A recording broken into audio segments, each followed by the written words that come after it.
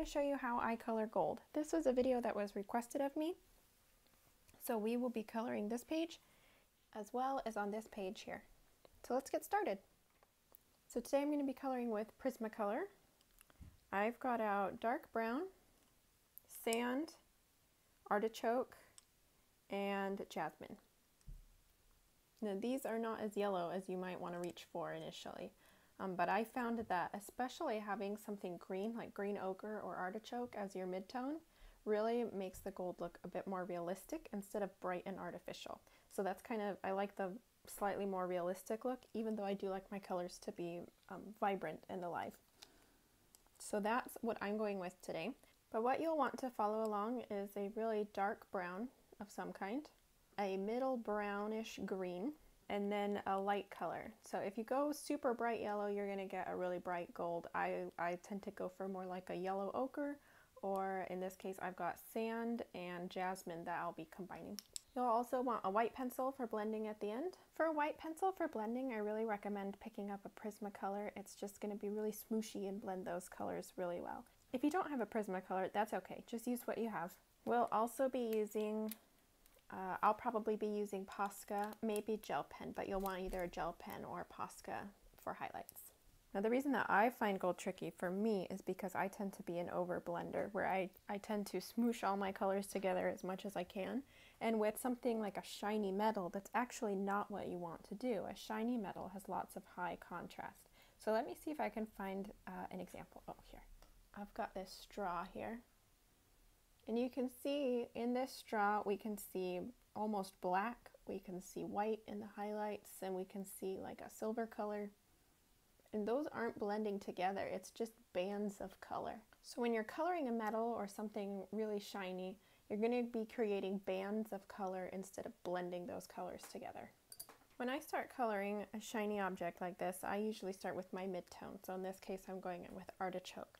I think I'll start, let's just do this little one up here. Oh, one more thing. Before we start, I just want to talk about what kind of shape these little swirly things are. So you'll see in the middle, there's kind of this line, dot, dot, dot, line, dot, dot, dot thing that we have going on. This book, by the way, is Lost Ocean by Johanna Basford. And so this shape that these are is kind of a pointed shape like this. Right, it's sticking up at me. Like this. I hope this makes sense. But basically what I'm going for is the lighting that comes from top down. And in the case of lighting that comes from top down, which is actually what I have in real life right now, this side of that peak is light and this side of that peak is dark. So when I go in and color this, this line in the middle is that peak, and I'm just going to put in my midtones underneath that peak because that's the side that's going to be dark. And I'm going to get lighter and lighter as I go up because this is becoming the right half of that peak. So now up here I have to go underneath up here. And I'm just doing this all with the midtone, and this is just kind of how I map out my shadows so that I can visualize what I need to do. So here kind of in the middle you'll get an overlap. And then the underneath and underneath here. Okay, and then I'm going to go around and do this on several of these. So here, the underneath, and really quickly that's actually going to start fading away. I'm going to get the underneath over here. And then that's becoming the top, so we just kind of let it fade out. Underneath these dots.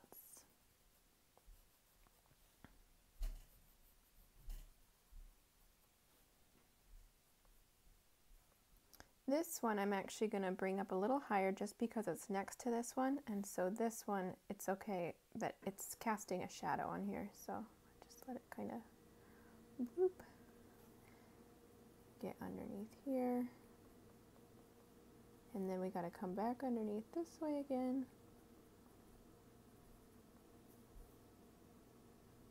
and let's do this big guy here.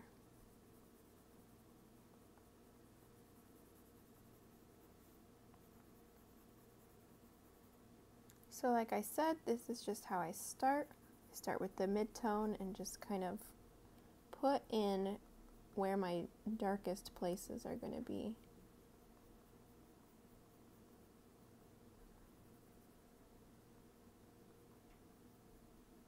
And I do this lightly so that it's easy to erase and adjust if I need to. Let's go ahead and do this over here as well.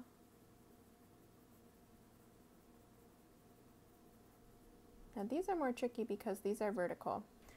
I generally tend to have my light, oh, you can't even see what I'm doing, sorry. I tend to have my light come in this direction. So in this case, I'm gonna put the shadows over here. And then on this side.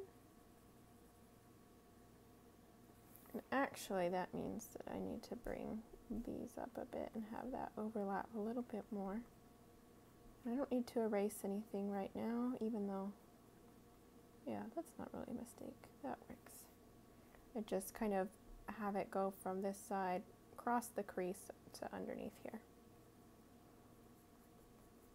Okay, and then we'll do the same thing here. Now what I'm going to do is bring in one of my lighter colors. Do I want to do Jasmine or Sand first? Let's just test these out. Let me see what they look like. Okay, that is the Sand. That is the Jasmine, which is much more yellow. So I think I'm going to do the Jasmine because I do kind of want a yellowish gold. And I'm just going to come up from there.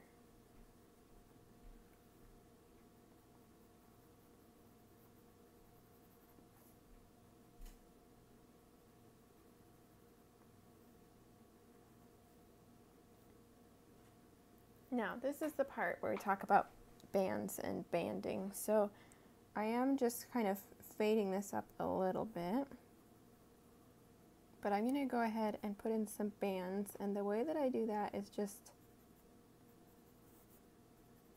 create some kind of almost diagonal lines.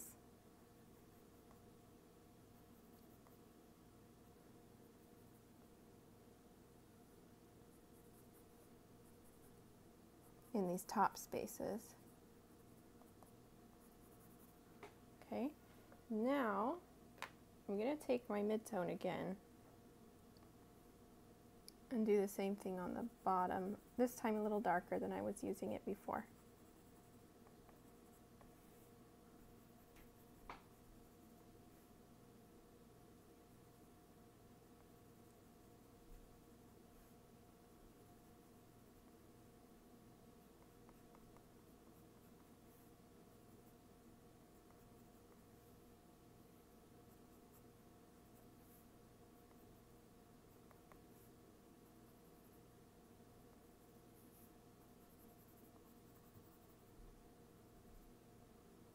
Okay, and then I'm also going to take that mid-tone, and in the middle of the sand that I did, I'm just going to really lightly put a stripe as well.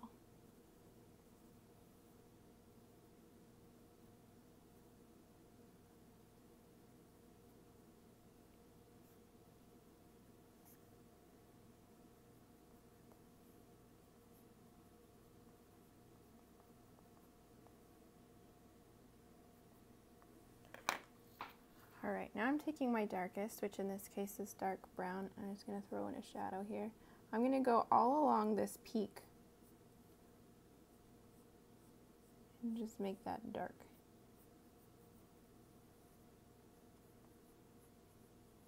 Till about, yeah, no, it's going to be dark the whole way.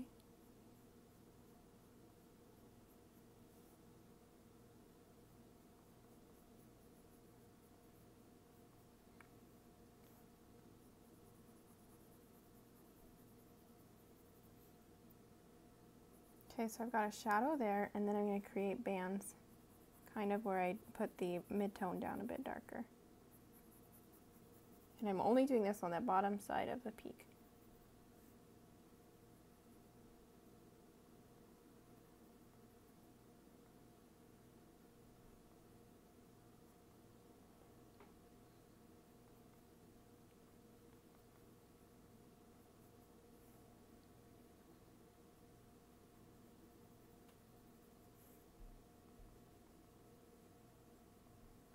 And what you want to do is almost create this stripy effect.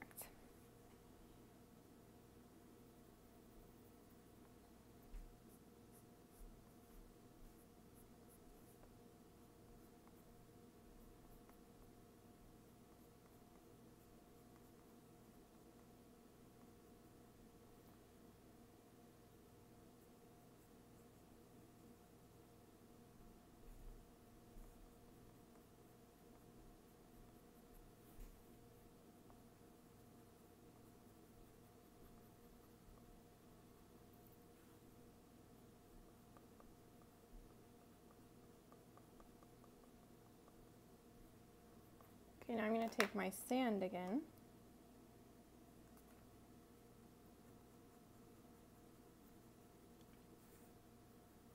And what I want to do now is create stripes of white. And I'm just going to do that by extending my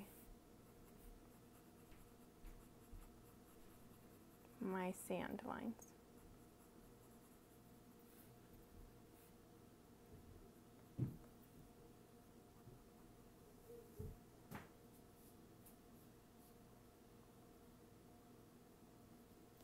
Okay, and I'm just going to throw some under here that I forgot.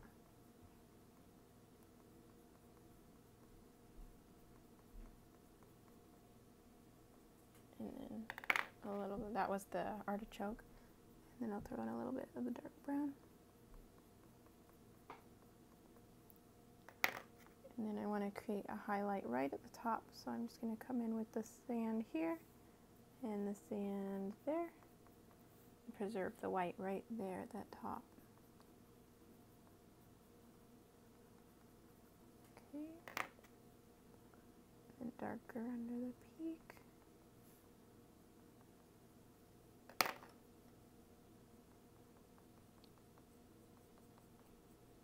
Dark brown.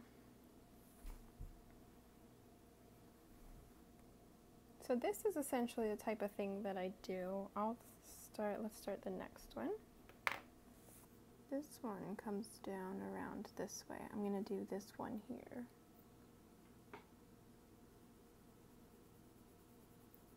Underneath of the peak.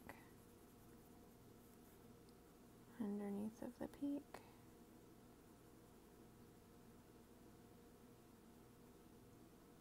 Underneath of the peak. And in cases like this where it swirls around like I did up here, you'll see that I just kind of let it go from one side to the other.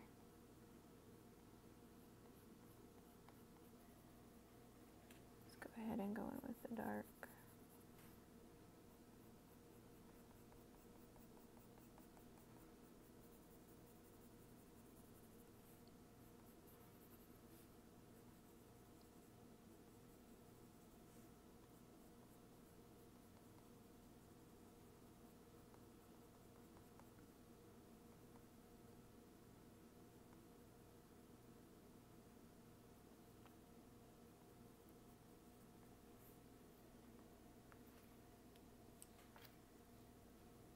I'm recording with my phone and I have headphones attached today to try to make the audio a little bit better, but I keep hitting the cable because they're not Bluetooth headphones, so I apologize if the camera's moving around a lot.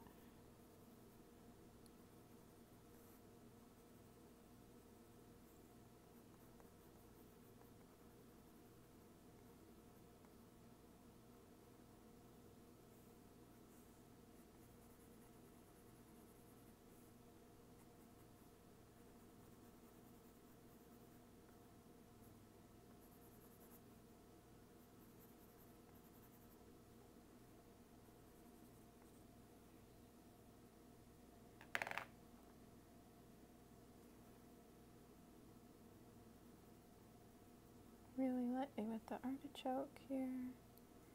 Go a little bit more with the artichoke over here where it's kind of surrounded by things that might be casting shadows on it. Pretty lightly there. Start here.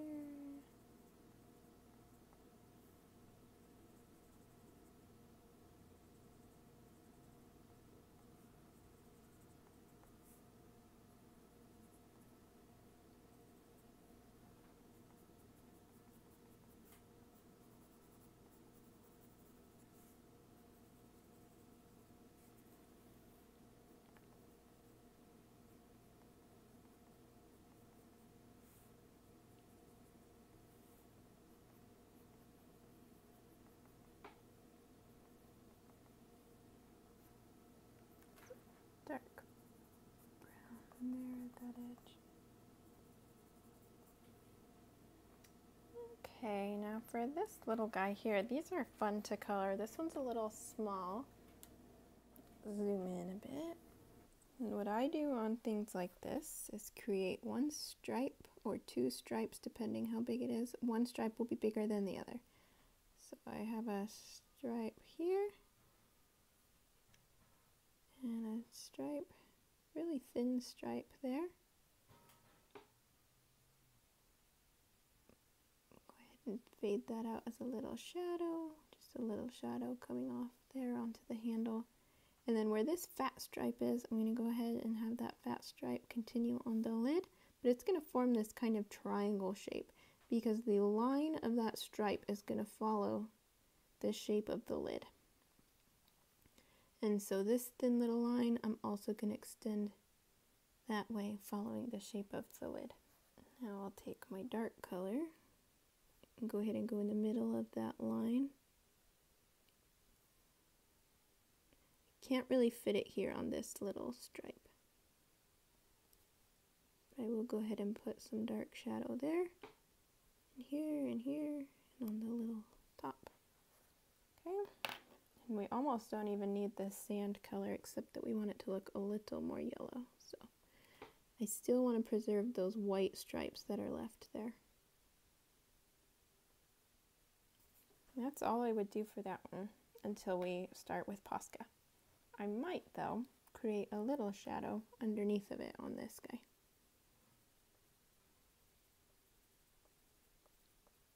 Something like that. With it much darker right underneath, so it really looks like it's sitting on top there. Okay, zoom out again a little bit. And I'm going to just keep going with this all the way around. It looks like I've abandoned my sand. Oh, Jasmine. I've been saying sand and I meant Jasmine this whole time. I apologize. I've actually abandoned the sand color. I'm just using Jasmine now. Jasmine, dark brown, and artichoke. Darkest color this time first, just for fun.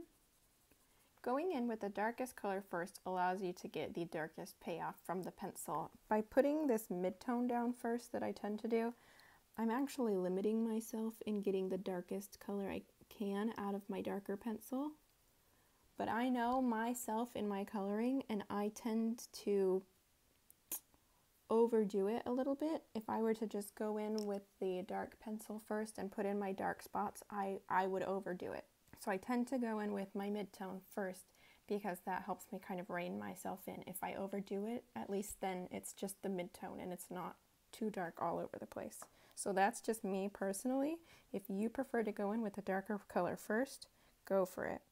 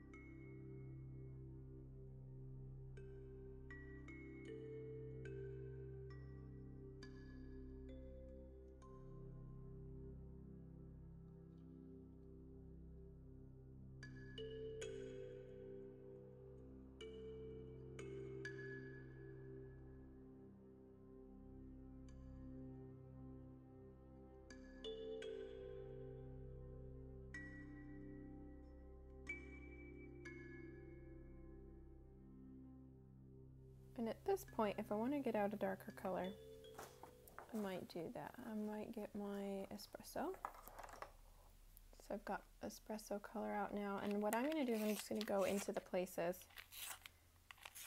that are just going to need to be the darkest. So places like here, which is going to be in a lot of shadow. Right there as well. Up here.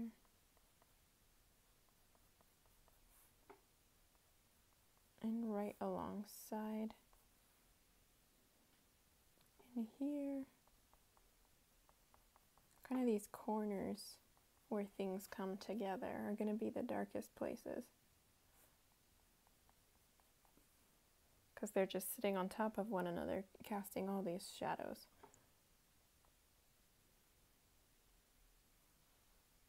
So up here,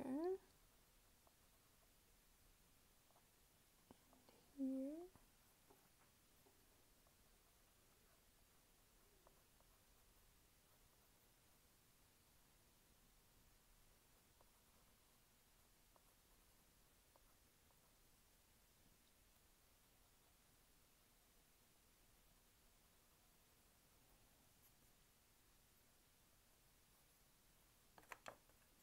Let's go in and add a little more jasmine.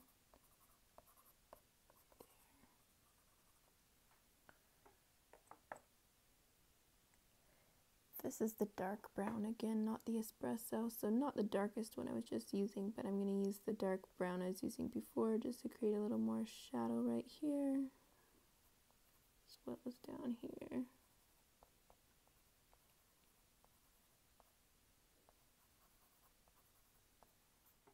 There we go. So this is kind of the general idea. And for highlights, I'm going to use a Posca pen, but you can use a jelly roll or a uniball or whatever white gel pen you have. This Posca pen is the smallest nib. Oh, it's covered in paint. It's the smallest nib. It's not the felt tip, it's the metal nib. So it's a 0.7. And this is the one that I use the most, but I don't see other artists using it so much in their coloring books, which kind of surprises me because I really like how tiny it is. I'm going to come down on the peak, kind of just the right side of the peak, so I can still see the lines and the dots, and create kind of a stripe that just goes all the way. That's the first thing I'm going to do. Now in cases like this where it goes into this dark shadow, I'm not going to take it all the way, just maybe there, and dab it a little bit to blend.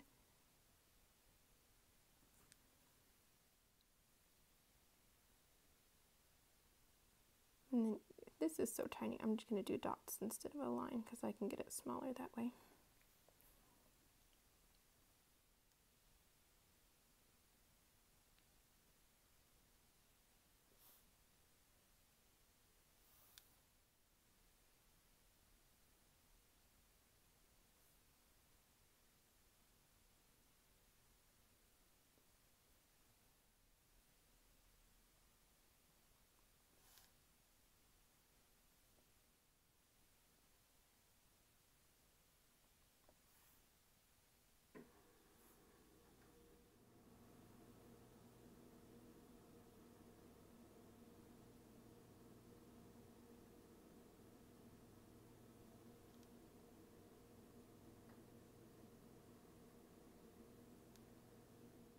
Now, what else I would do if I had a background colored, so these kind of wavy shapes back here, boom, boom, boom, I would probably fill them in with blue, but I'm not going to do it right now. But what I would do after I've colored them, because Posca is generally my last layer, I normally wouldn't be even doing the Posca right now. I would wait till my whole picture is finished and then I would be adding the highlights. But I wanted to show you how I would go about doing this in the middle. You could even, if you wanted, you could create more of a highlight in places like this, if you wanted to exaggerate those highlights a bit more. Oh, I had said we would do the white. So something you can do with the white if you want is blend it out. I actually like the way this is looking without the white pencil though. So I'm not going to, but you can take the white and blend in the places where the white of the paper is. If you feel like it's just a little too stripy, this is kind of something you can do to help mitigate that. I don't feel like I need to do it right now, so I'm not going to. But I do kind of like how this is going with exaggerating those highlights. So I'm going to do a little bit of that.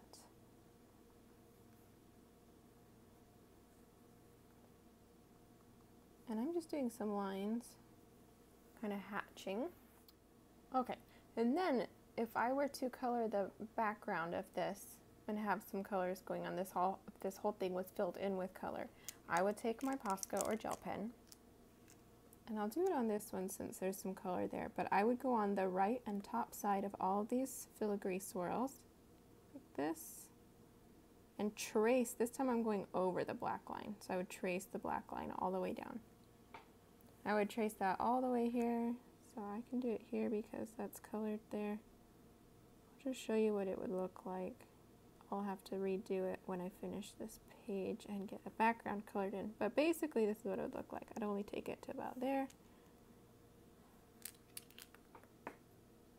because I want to stay on the top and on the right side.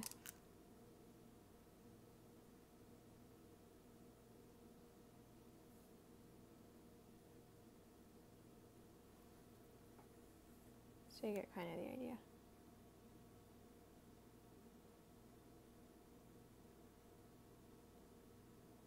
Now I advise not doing Posca or jelly roll until the end when your picture's mostly finished, because if you do this like I'm doing right now and then go in to color the background, you're going to color over your Posca. You can color over Posca. It probably won't take it off, it'll just color it. But if you use a gel pen and color over that, you might end up scraping the gel pen off. So either way, you're kind of undoing the effect you're going for. So that's why I do the Posca at the end. I'm only going to do that little bit so that when I do color this picture, I'm not taking off all this Posca. I will show you this little lamp though here. Let me zoom in one more time. So we've got this little lamp. Ooh, my camera might be too close. Okay, and I'm just gonna... So again, the light's going this direction, so I'm going to create a highlight going this direction across the top of the lid. Get the pen going. There we go. Do some little dots for fun, since that's what Johanna's put in. I can do a white stripe here since I've got a highlight. I can do a highlight there. This is so tiny. And that's probably all I would do. You would be able to see that edge if this background was colored. Right now it just looks like it's kind of fading into the background because the background's white and I used a white Posca. But if the background were blue and I used a white Posca, that would actually look like a highlight. Coming over here to kind of this introduction page, we have a bunch of these. Let me kind of adjust my camera. We have a bunch of these different objects. So on this page we've got things we can color gold. We've got goblets, we've got gold bars, we've got this vase we could do gold, and these lamps and these crowns and coins. So there's tons of stuff right here we can do gold. Okay, so to start, let's do the crown. In this case with the crown, I'm actually going to take my lightest color, the Jasmine. By the way, these are not the colors necessarily that I use every time I color gold. There's always a light, there's always a dark, and there's always a greenish brown. But it might change depending on the lighting in the image, if it's nighttime, if it's daytime, if there's a general blue cast or a general red cast, or just what's going on in the image. But this is kind of a good neutral place to start. Okay, so I'm taking my Jasmine, I keep wanting to call it sand, and I'm just going to create some vertical bands that vary in sizes across this crown.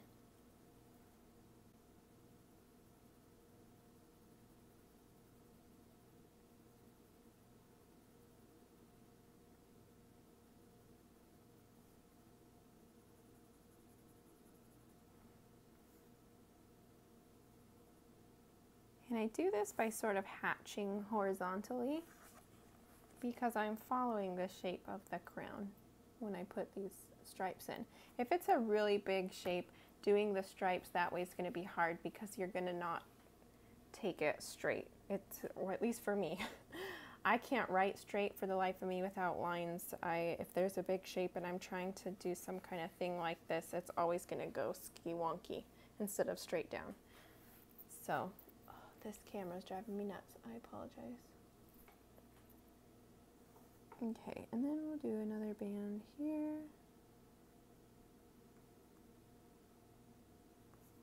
This headphone thing I don't think is working just because it keeps tugging on my camera. to find another solution. I was hoping to do it on the cheap, but I might just have to get a microphone. Okay, and let's do the artichoke, the mid-tone now. And I just go in the middle of those bands I created. These bands are just random.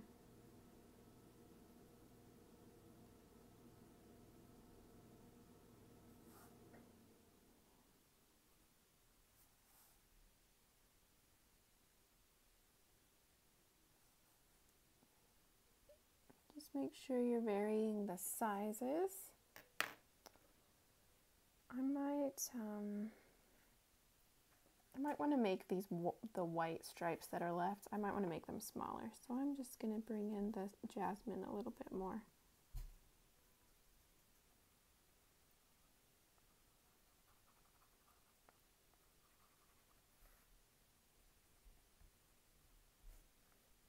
Okay, and now I'll go in with the dark brown and just kind of go in the middle of the mid-tone I did.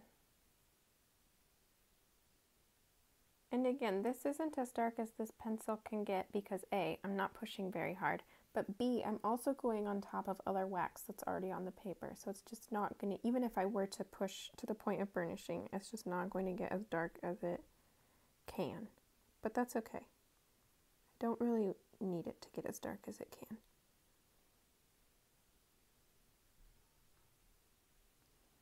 Since I extended the jasmine there, I'm going to extend this artichoke color a little bit too.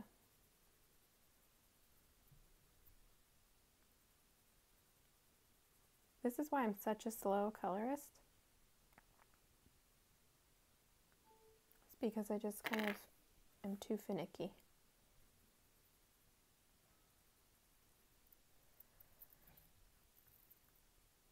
Okay, and then what you can do is you can take your mid-tone or your shadow.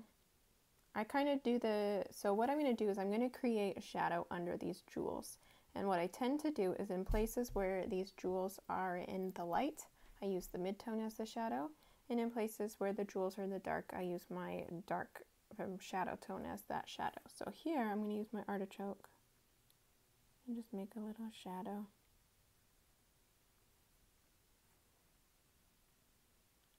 But on this guy, the artichoke's not going to make enough of a shadow. So I'll take the dark brown. Maybe even the espresso we were using before.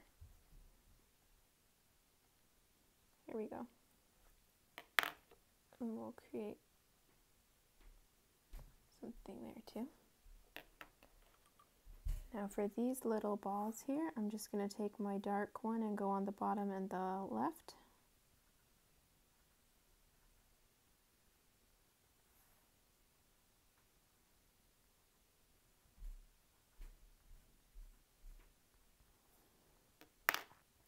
Then I'm going to take my light color and put that in.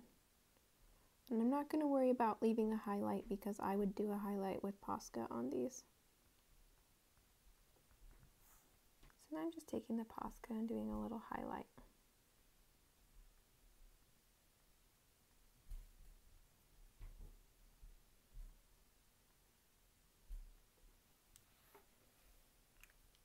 Okay, the gold coins are kind of the same. Just a band.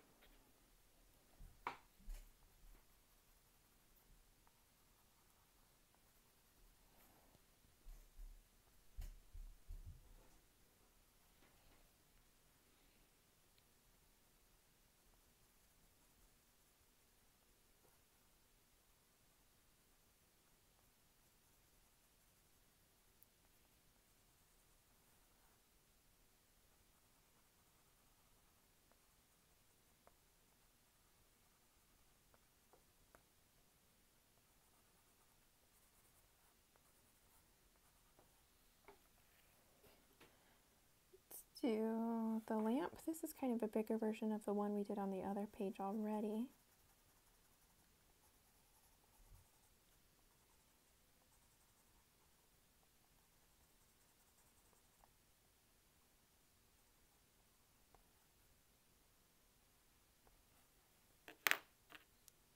So I did the midtone, now the shadow inside the midtone.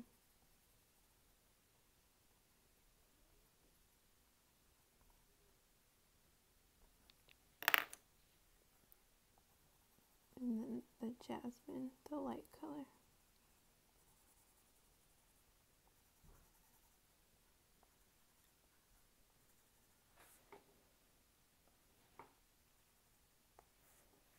Let's see, let's not do the vase. The vase I'll make a different color later, but we could do this ring over here.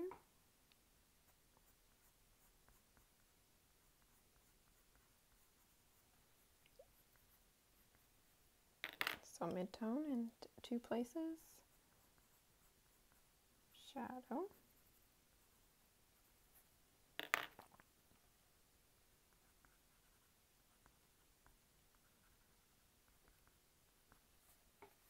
the gold bars are going to be the same as the coins basically.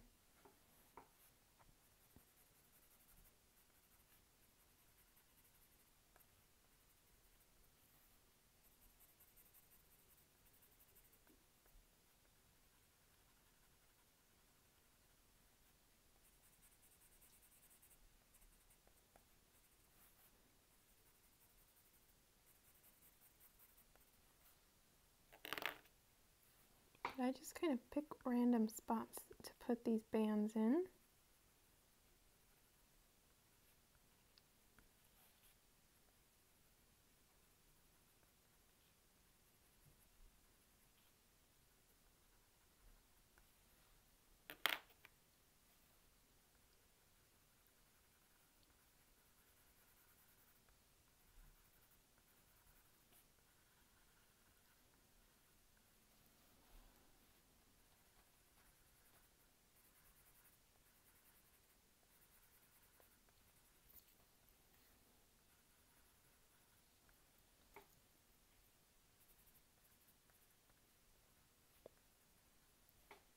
And there we go. Can use Posca on these.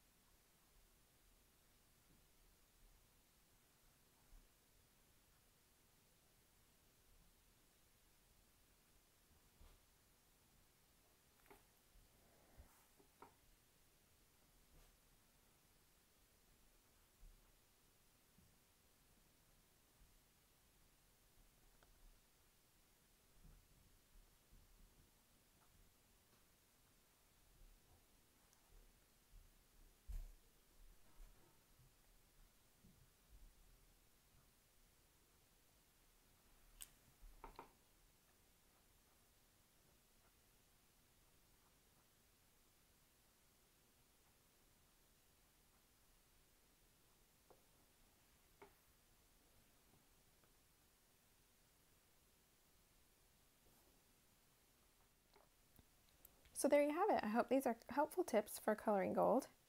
If you like this video, please give it a thumbs up and consider subscribing for more content like this in the future.